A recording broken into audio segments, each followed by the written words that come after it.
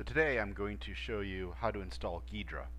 As many of you who have watched my videos in the past know, I use a program called IDAPRO to do disassembly of binaries, that is, turn binary code into assembly code.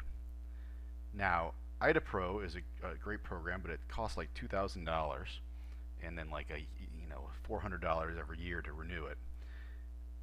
Recently, the National Security Agency of the United States open sourced a tool called Ghidra, which does the same thing IDA does. It's a disassembler, and not only does it disassemble, but it is also a decompiler. That means it can try to turn a binary code into C or C++ representation. Now this is amazing because this really makes it easier to reverse engineer things. And IDA does that too, but you have to pay, on top of the $2,000, you have to pay $4,000 for every architecture that you want to decompile. So if you wanted to do Intel 32 and 64, but that's actually two architectures according to IDA, so that would be an extra $8,000 on top of the $2,000 you already paid for IDA Pro, just the disassembler.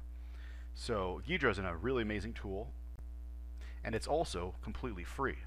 So previously, again, in my videos, I like to show reverse engineering and things like that, but it's hard for anyone to really do anything with what I show you, because for the hobbyist, most people have no access to IDA Pro, so it's basically out of the hands or out of the range of the average hobbyist to mess with IDA. So with Ghidra now, you can download it for free and use it for free.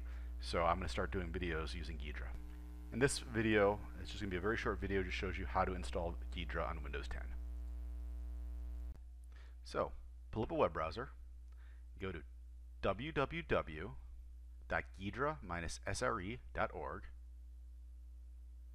click on Download Ghidra, and put it in whatever directory you want to install it in. In my case, I'm going to put it in the I drive in the directory users Brian B.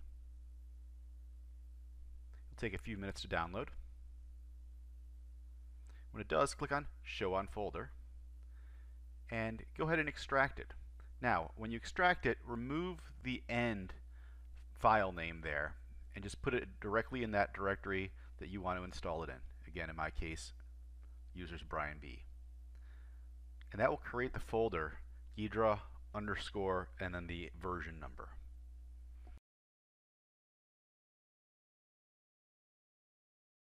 So you can delete the downloaded file that you unextracted.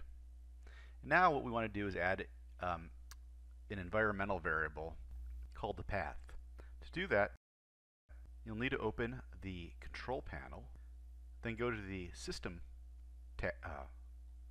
object and click on Advanced System Settings. Now click on Environmental Variables and choose the path and click Edit and just add that path that we installed Ghidra into. In my case, it's going to be I users Brian B.